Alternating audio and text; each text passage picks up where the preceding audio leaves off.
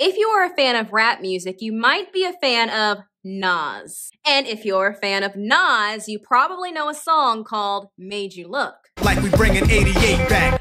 They made you look. You a slave to a page in my rhyme book. Notice in the song he doesn't say made you look. He says made you look.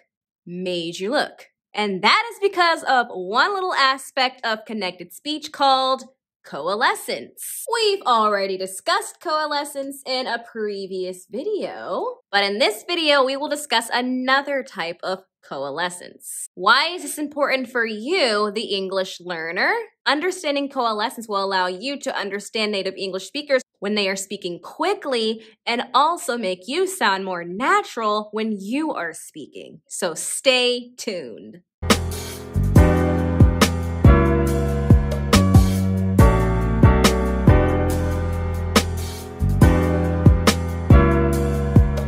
Coalescence occurs when two distinct sounds combine to form a completely different sound. In connected speech, when one word ends in a D sound and the next word begins with a Y sound, those sounds combine and change to form a J sound. Let's look at an example. Listen carefully.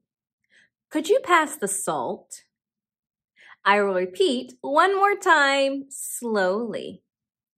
Could you pass the salt? Notice I did not say, could you pass the salt? Could you pass the salt?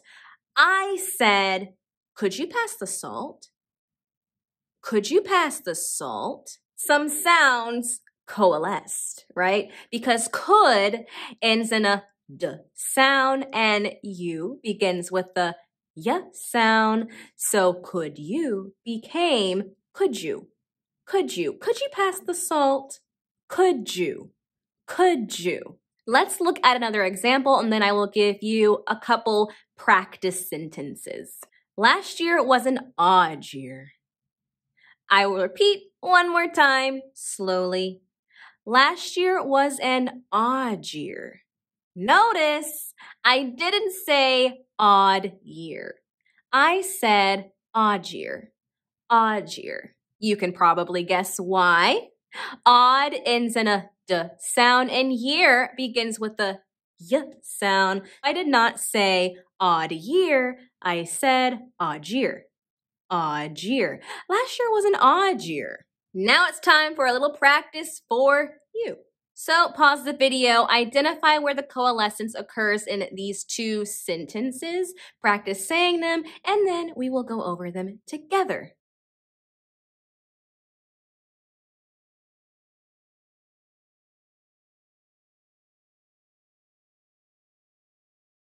First sentence, did your brother come to your graduation? I'll repeat, did your brother come to your graduation?